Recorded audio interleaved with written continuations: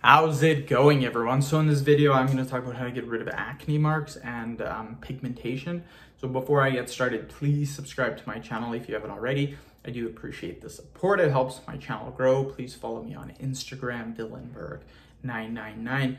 So the acne marks, what they are is they're basically acne scars, and the pigmentation is general hyperpigmentation, which what this means is it's changing of the skin color. Anytime there's any change to the natural or the normal skin color, people refer to that as hyperpigmentation. So that's what that is. Very simple. Acne marks is acne scars. Pigmentation is literally changing of the skin color. And that's basically what scarring is too. Scarring is actually hyperpigmentation because it's changing of the skin color. So to get rid of acne scars, the main thing that I recommend to do, and this will help with pigmentation, is actually doing chemical peels.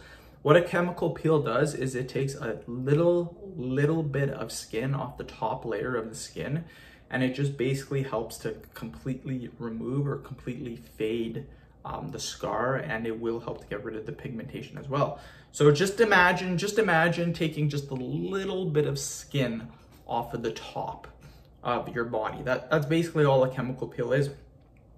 Usually you go to studios and different places that actually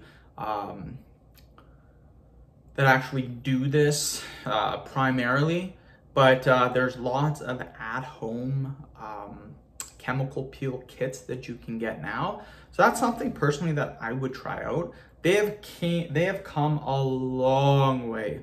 Before, I remember there might have only been one or two chemical peels out there, like normal ones, but now there's so many different ones. I recommend to do is to just look at a couple of different brands. Always go on reviews.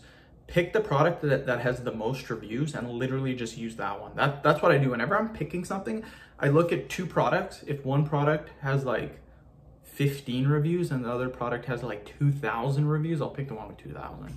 And look at the rating. Usually most of them are like 4 or 5 stars out of 5. So that's what I would do personally. At home chemical peels, and it will completely get rid of it. 100%. I've done it before with a little bit of scarring. I've tried some of those at home chemical peels and they actually work quite well. Another thing is to make sure your vitamin E and vitamin D are properly not supplemented, but just make sure you're getting the right amount of vitamin E and vitamin D. That's very, very important for skin health. So end of video. Thank you so much for watching. Please subscribe to my channel if you haven't already.